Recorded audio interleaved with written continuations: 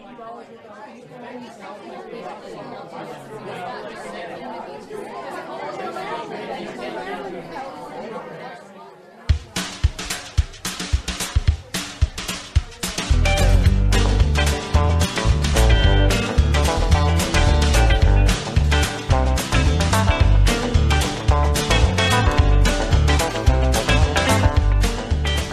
time for the Artist Friends Podcast.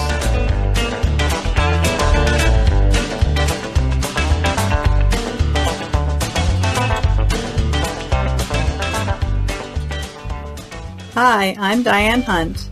I am an impressionist realist painter connecting with nature through my brush. I work in oil paint and watercolor, and I live in the countryside of Maryland's Eastern Shore, not far from the Chesapeake Bay. You can find me online at DianeHuntStudio.com and on Facebook and Instagram at Diane Hunt Studio. Hi, I'm Constance Brosnan of Steve Brosnan's Jewelry Designs. I live in Oklahoma on a prairie, and I make handmade jewelry in silver, copper, and brass. I'm an artist that paints. I paint pastels and in oils sometimes. Hello, this is Clyde J. Kell. I'm the host of this podcast. I am a emerging representational artist. I do historic renderings, seascapes, landscapes, botanicals, birds, and whatnot, with a tight illustrative hand and watercolor, pen and ink, and acrylic paints. And I live in Oklahoma City.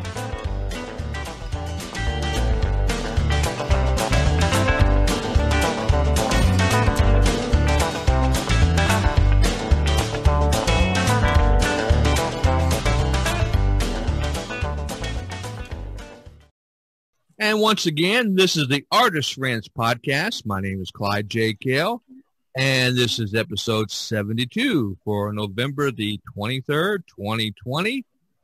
And I am here with my two best artist friends, Diane Hunt and Constance Brosnan. Hello, Diane. Hi, Clyde. Hi, Constance. Hello, everyone. Hello, Constance. Hello, Clyde. Hi, Diane. Hello, everybody. Before we got started, Constance was yawning, so if respond. You're not supposed to tell on me now. You didn't think our conversation was exciting. I don't know. Okay. I think it's the Benadryl. Okay. This week's theme came out. It's a little bit more about art history. At this time, an American artist we're going to talk about. And it came about in an unusual manner. An artist friend of ours that was had taken a course with us, Ann Farley Gaines. He made a comment on one of my pieces of work that I posted on Facebook. That it reminded her of the American artist Ivan Albrecht, which I had never heard of before. So I Googled him, looked him up. I said, yeah, okay. It's a little bit like this. And then I researched some more on YouTube and found an excellent documentary that spoke of, he came from an artist family, and told a little bit about the story of Ivan Albrecht, actually, is the title of the documentary.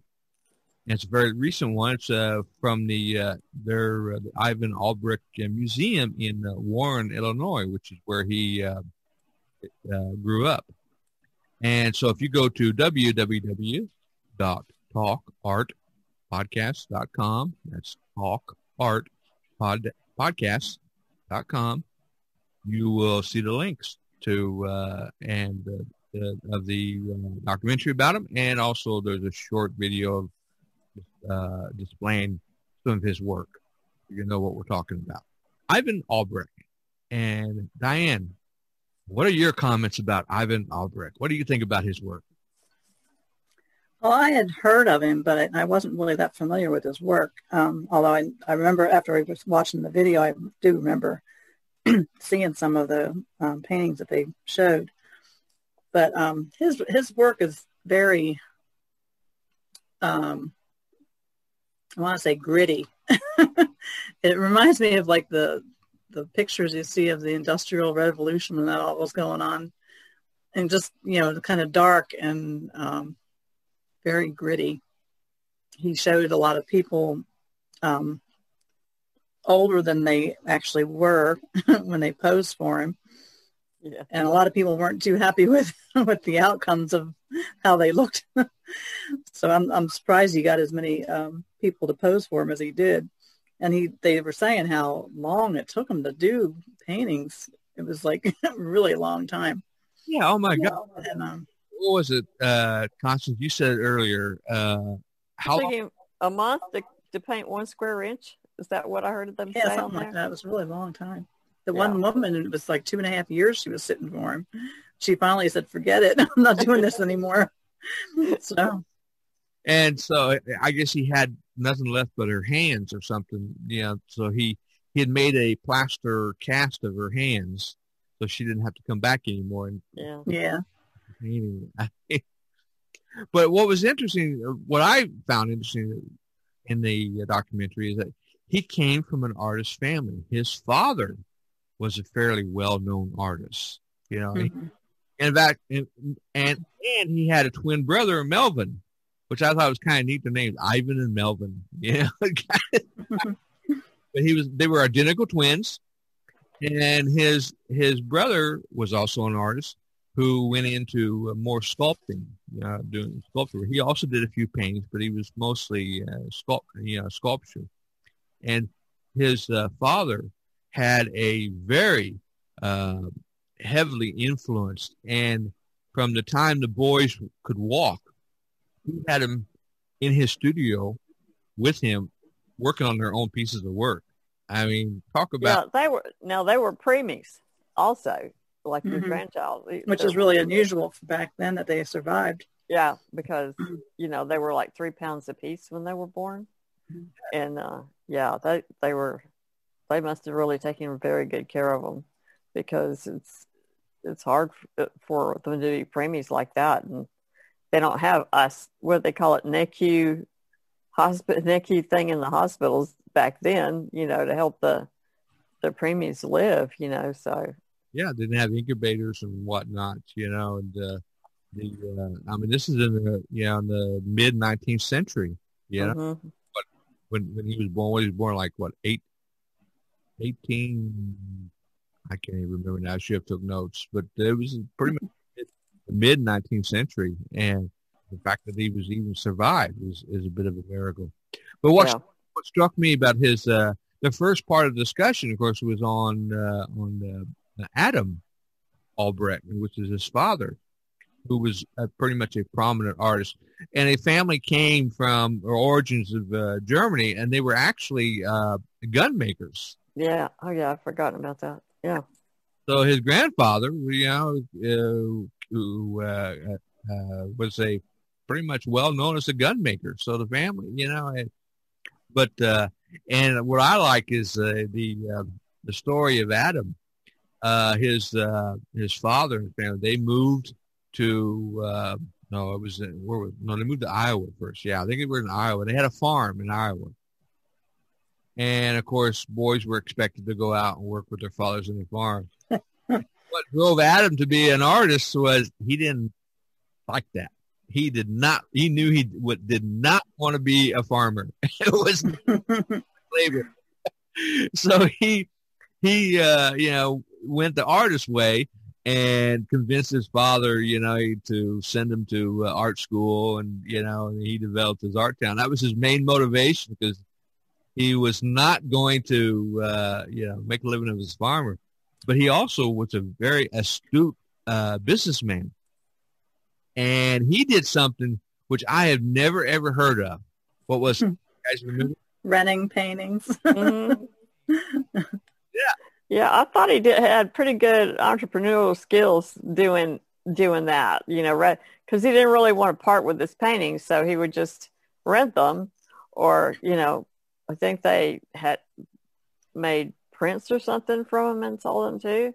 First one, lithographic prints, and was very, and he was a very artist entrepreneur. He had all kinds of things going on, to support the family, and as a working artist, he didn't depend on people to buy his works, Right. Yeah. And it was interesting when they said they said he was commenting saying when you rent the painting, it's a bet on my life. Because if he dies before the rent, they get to keep the painting. Ah. He was like 94 years old. So Yeah. That's pretty cool. now he still had that money coming in every month, every month. Yeah. That makes a big difference when you have something steady like that. Mm-hmm. So Ivan and Melvin, grew up in a very, a somewhat prosperous family. Also, what struck me was Adam had come up with this building design that was so cool because he was very much into a plein air artist. And so he had constructed this building because when they moved to, in Iowa, and also when they moved to Illinois, to Warrenville in Illinois, the winters can get very rough. And he wasn't about to stay in, and he had this building constructed on these wheels, and he can move it around. It's like a mobile studio. Did you guys see that? I mean, I was like, yeah, I had forgotten about that's where he had the that little side thing, almost like a glass house on the side of his house. Yeah, looked kind of like a greenhouse, except for kind of like a greenhouse. And it had wheels on it. He could move it around. I didn't know that. I didn't catch that he was able to move that around. I thought he just had that. I think there was one on his house, but then there was also a portable one that he moved around. That's pretty cool. And he can move it around, and outside, had a heater in there and everything, and and had a coal stove or whatever, and a kerosene heater, and I mean, ingenious. The guy was brilliant. So Ivan and Melvin, they came from this father, so they came from this. So they had this big, they had a lot to live up to. And in the end, Ivan ended up surpassing both his brothers in as far as their careers.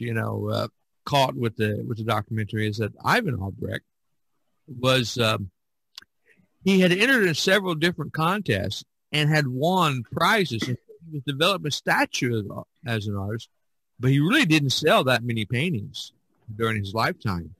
In fact, when he got older, he donated them all to the Chicago Art Institute. They have several of his works there. I don't know, 100-some pieces, that he donated before his death. I'm surprised he got that many done since it took him so long to paint them. I know. Oh God, that's funny. He must have been painting all the time. And what led to his what I also enjoyed that led to his further in his career was Hollywood. And when they were making that horror movie, the Picture of Dorian Gray, which I remember seeing at one time a long time ago, but I didn't think much of it. But then it kind of got my attention that the story of Dorian Gray is it was a Oscar Wilder adaptation. Was this young man who was, I think he was an artist. No. He had an artist friend who painted his portrait, and he had basically made a deal with the devil that he could live his life any way he wanted without worrying about his soul, but that the painting would change. And he would stay the same. And he wouldn't get older, yeah. Right. And which is the perfect for the style of painting that Ivan Albrecht did, because he the painting showed all the faults and the wrong deeds and all that stuff that the guy did. That absolutely he did. And as the movie was being made, Ivan Albrecht was doing that with the painting. He was changing it as with the movie. And they said that he also had a contract. He got his brother Melvin, and in reality, Melvin did the first painting of the young man as Dorian Gray as a young man. But through they didn't know it, but I guess the studio had also hired some Polish artists to do that. And through the cutting or whatever, anyhow, his brother Melvin his painting got cut. Yeah. there was a bit of a sibling rivalry, between the two. Of course they were identical twins, and it's all, I'm sure, all twins, go through this, a bit of a rivalry. But Ivan was astute like his father as an entrepreneur, because he had signed in his contract, because to promote the movie, they wanted to take the painting and display it across the country. The studio wanted, and he had in his contract, he got paid every time they displayed that painting. So That's really cool. He made a lot of money off of He was very smart that way. I mean, and it's good to think, you don't think about that, but then he managed to hang on to his paintings, but then he always managed to figure out a way to make money from each painting in an ongoing way, which was very, helped him to paint like he really wanted to, instead of, having to do what somebody else wanted him to, Yeah, I really enjoyed and like I said, I never heard this artist before, so it was enjoyable to to be made aware of his style and his technique, and his little intricacies, Yeah, and even though they said he was fairly famous, of course he was famous in the early 20th century. And everything. And that's usually what happens, unfortunately, with some of these artists. They have a blurb on the scene for maybe 20, 30 years or more, and then they just kind of disappear, unless some museum does a retrospective on them or something. What other opinions? What else are we going to talk about? But Ivan Albrecht. He kind of branched off into doing printmaking stuff too after a while. So he was doing a lot of black and white type work later on. Yeah. His brother pretty much stuck with sculpture mostly, I guess. Yeah, and there was a bit of a like I said, a rivalry between the two. And they didn't speak to each other for like 25 years, and they were both in their 80s before they actually came together. And this is like in the 1960s, I think it was. It was in the 60s when they split. It was after, they split basically because of the movie deal, I guess that, and it was in the 70s or sometime in the 70s when they 1970, 78 or something like that, I think it was. When they were both in their 80s, they were 80 years old, and they had both they had gotten married, and everything. And there was a photograph they showed us in the museum of they were in a reunion. They had come together, and it was the first time they had spoken to each other in like 25 years, But they were still close as they were growing up. They protected each other because well, they were twins. I mean. Yeah. It was just something about Ken. In fact, in his latter years, Ivan, when he was older, started doing a bunch of self-portraits of himself. And one of the curators or historians suggested that quite possibly they were portraits of his brother Melvin. Mm-hmm. During a time before, they had been speaking. He was missing his brother, so he was doing paintings of his brother instead of him, even though you can't tell they're identical twins.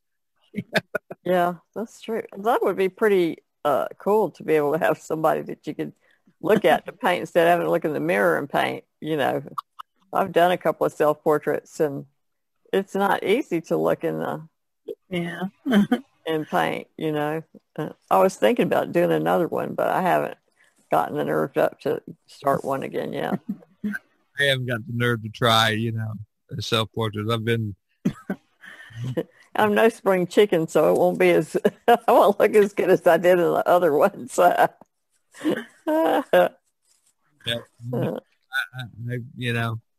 There's lots of snow on the mountain. I still have a problem, and like I said, I can when it comes to human beings, I can paint a face, I can draw a face where it looks like a human and everything, but it doesn't look like the person that I am trying to portray. I have not got, maybe if I did it more often, probably, but I get frustrated, and Yeah, that's something you just have to work at, it's not always easy. I mean, that's why you have sketchbooks, so you can do lots of sketch studies to finally get to that place where you feel comfortable wasting paint on it. Yeah. We did lots of life drawing when I was in college. I had life drawing 3 days a week. So Yowzer. we had to do a lot of and they give you like self-portraits. 5 minutes to do. We were doing like 30-second, really quick. A lot of gestural drawing, all different lengths of time. And then we had, stuff for homework. So we were. Had a roommate. I had a roommate, and while she was in college, she had me pose for her. She just had to do all these sketches all of a sudden, and I just spent the whole night sitting there in different poses for her while she was filling up her sketchbook, because she was supposed to have been working on it all semester. She didn't. So it was cute. Oh man. I guess I'm just not a disciplined enough artist. I got to discipline myself more to do. Well, anytime when you have to do anything, that you have to get the proportions and all that right, otherwise it doesn't work. It takes more time. So, you have to spend time practicing and learning. Like, we learned all the bone structure and the muscles, and layers and layers, like how it comes out from the bone and all that. So you knew like how the muscles worked, so that when they posed in different positions, you knew you could really depict where the muscles were. And that cool. That jiggers a memory that how Ivan Alberg developed his style is exactly during World War One. He went into the military.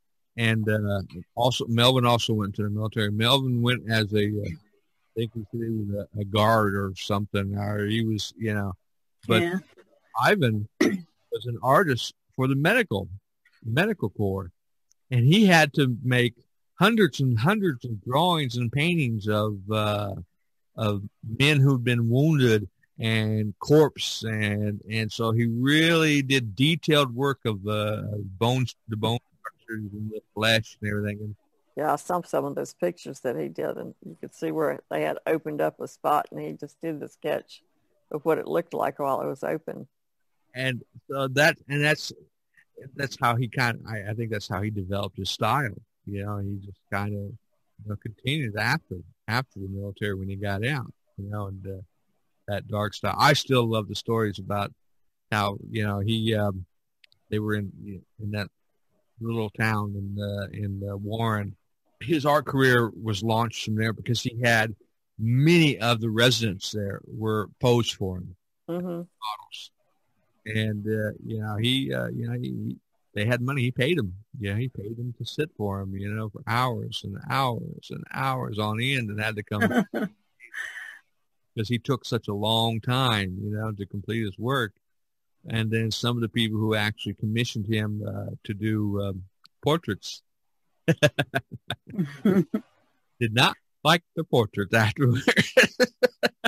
That does happen. Even if you are an artist who actually gets it to look pretty much like the person, which Ivan's work looks a lot different than the photographs. But people can still not really be, because they're not used to seeing themselves the way you see them. They see themselves the way they see themselves, and sometimes, I really hadn't had a whole lot of problems except for one lady. She really didn't like the way she says, "Do I look like that?" And I said, "Well, I guess that's how I see you." she says, "Well, okay."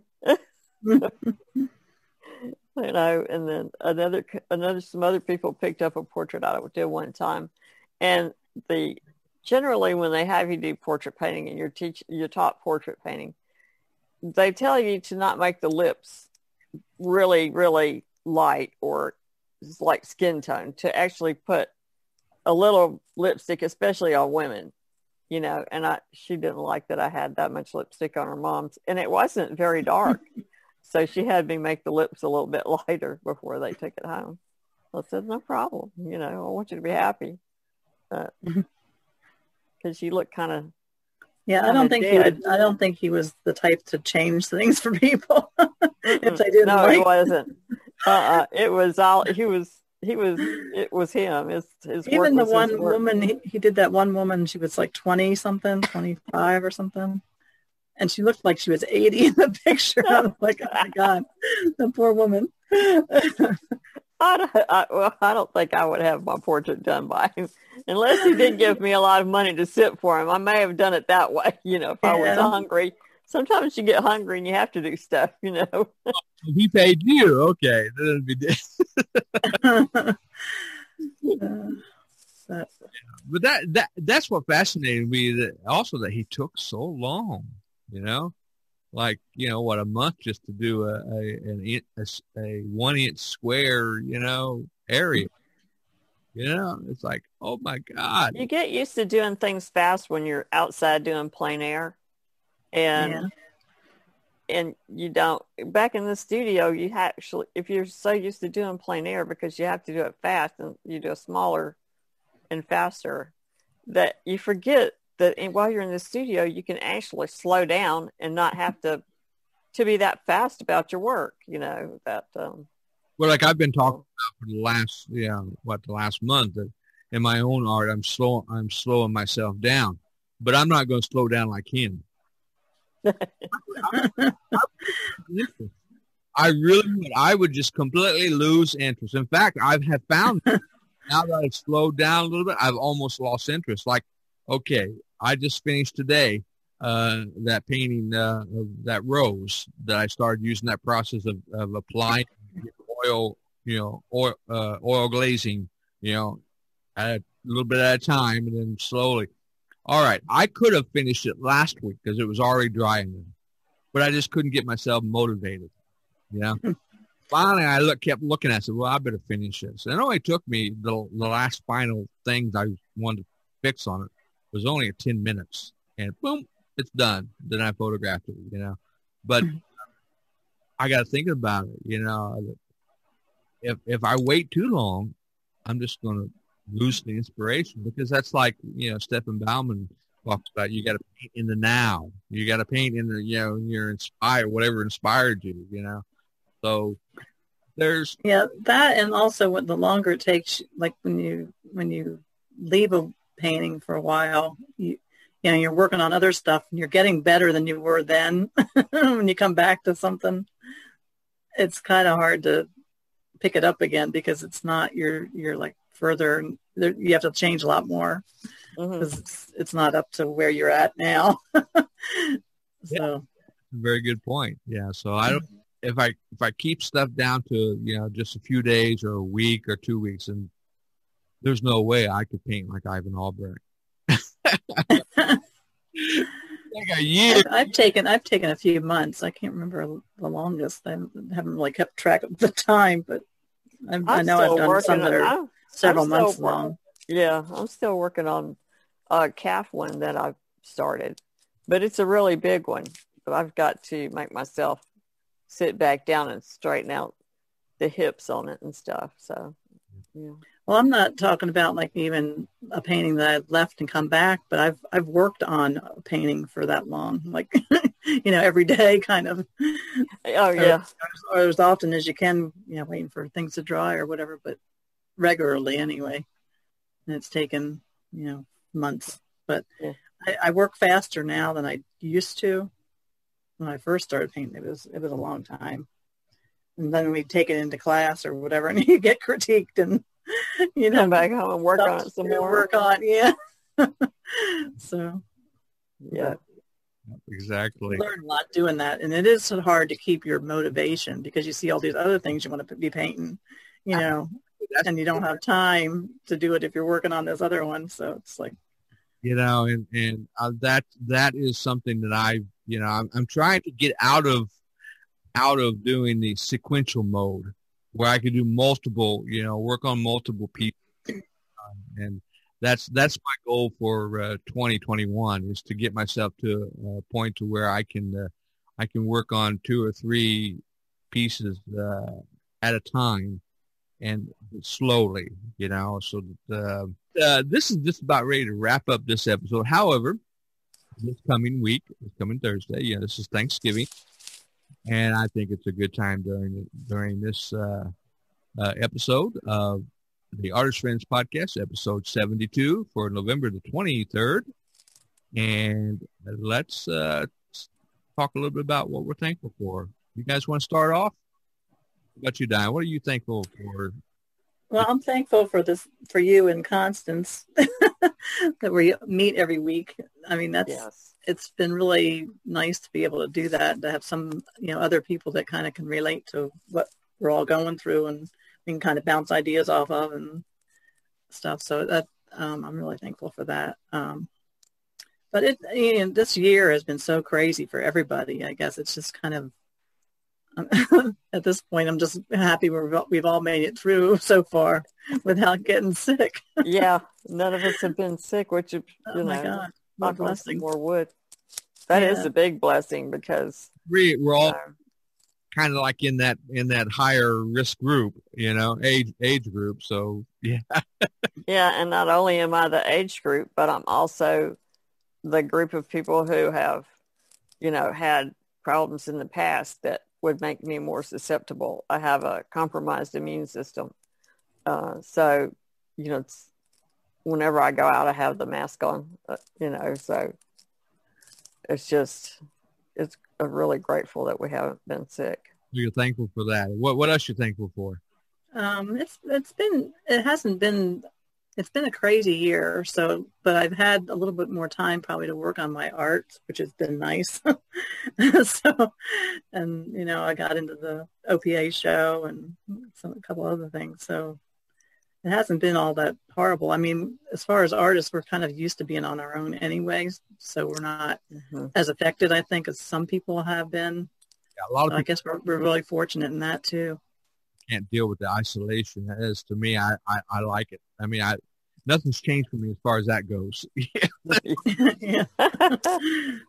Yeah. Constance, what about you? You already said for you the fact that you haven't caught COVID. Yeah, that, and Will hasn't caught. Nobody in my family has gotten COVID, so I'm really grateful for that.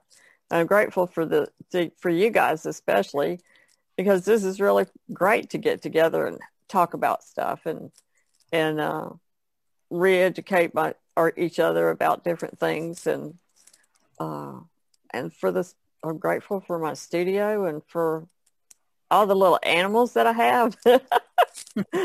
And it's really nice, So yeah, I feel really grateful this year. It's been a very good year as far as I'm concerned.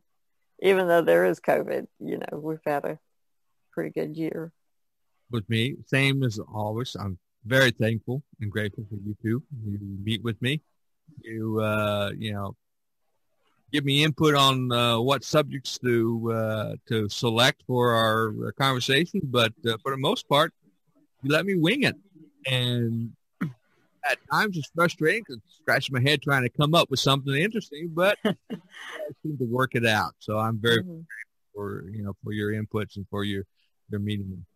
The number one thing that I'm very, very, very grateful for is that my new grandson over in Italy.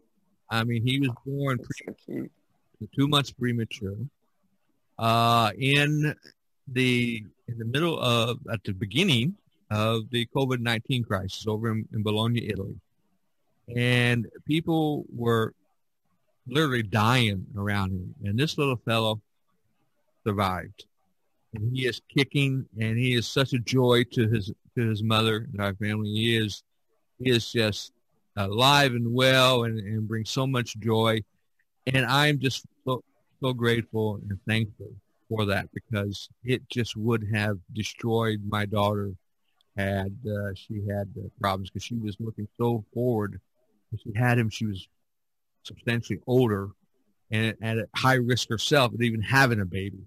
So that alone, was something. But she had wanted a child for such a long time, and so he is. I do video calls with him. You can just tell she is thoroughly enjoying her little boy. He is spoiled rotten. He's so cute. Yeah, see, and the thing about it is, what's interesting is I'm hoping that later on, when I can get over there, I'm going to tell him about his great-grandfather. He has a direct connection because his great-grandfather, my grandfather, was born in 1918 in the middle of the Spanish flu pandemic. Oh, wow. So they have a lot in common. He was a preemie. They have a lot in common. Yeah. That's really cool. And I sent pictures of him when he was younger, and there is a direct resemblance. You can see the resemblance. So I want to someday to be able to tell him the story of his great-great-grandfather. He has a direct line to surviving, So, and if my great-great-grandfather hadn't survived, I wouldn't be here today. So, so I'm very, very thankful for that. And with this COVID crisis, I think I didn't get sick, and that I've been able to substantially have a reduction in income, but I'm still surviving. I'm able to live, able to pay my rent, and I'm able to buy food and buy paint supplies, and still continue my art practice. So that, and the thing about this, with this crisis, I'm thankful that it made us kind of return back to what's really important in life, our family and our friends, keeping in contact and making sure they're doing okay and everything. If there is a silver lining, that's it. And this, we still have a long way to go to get through this crisis. But yeah, we're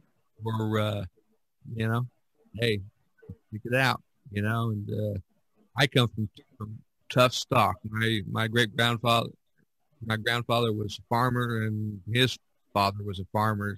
Come from solid, hard stock. My little grandson, he's a survivor. He's got that bloodline.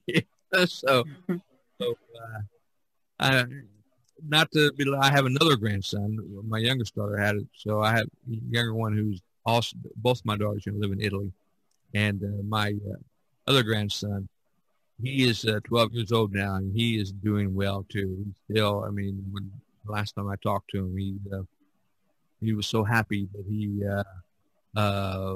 had solved the Rubik's Cube and holding it up. So,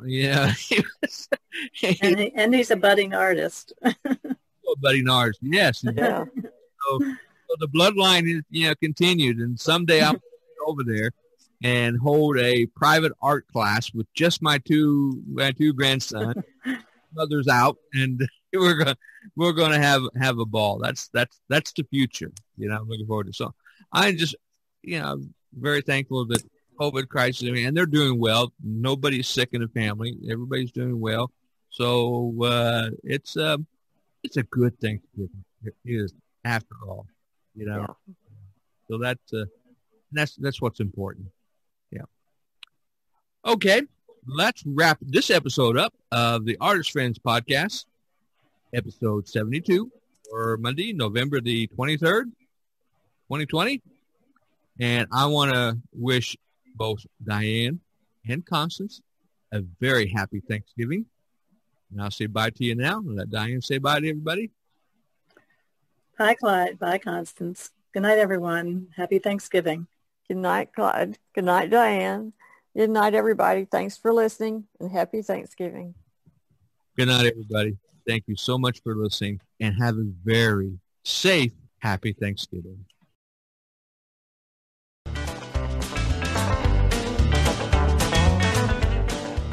The Artist Friends Podcast is produced and edited by Clyde J. Kell.